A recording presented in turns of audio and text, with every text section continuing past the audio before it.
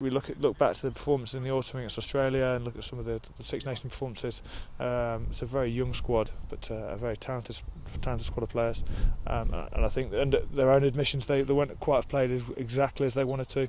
But you still look. That's a fantastic squad of players out there, with more to come. I think that's a good thing. There are two victories, and they've still got their best performances still to play. So I think on that side of it, it's a real positive.